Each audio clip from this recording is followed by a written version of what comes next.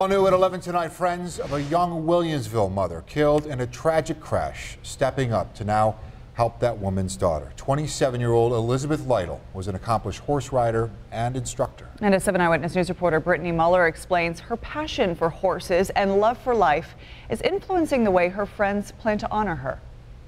It's not just losing a friend, but she's just a good person overall for everybody to know.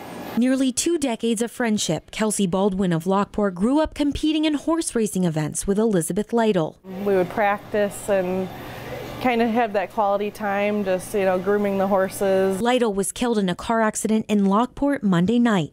Her friends are remembering Liz for the impact she had on everyone she met. She was really dedicated to always improving and open. Even when things were tough. She had found out she was having Olivia at a younger age, and that was kind of tough on her. Baldwin says she took the sacrifices that came with being a young mother and gave up her passion for racing. When Olivia got a little bit older, she was able to get back into things. Liz and her now 5-year-old daughter would ride and take lessons together. Even people that didn't know her well but just knew her from competing, like everyone knew her smile. She had such a genuine smile. Something her friends say could not go by unnoticed. She would just jump right in with a smile on her face and a laugh that would just make you forget about any bad days. Her passion with everything she did was 100%.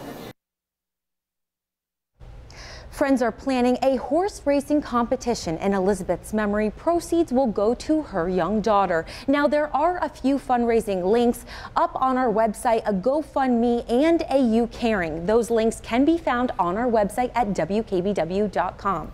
Brittany Muller, 7 Eyewitness News. All right, thank you, Brittany.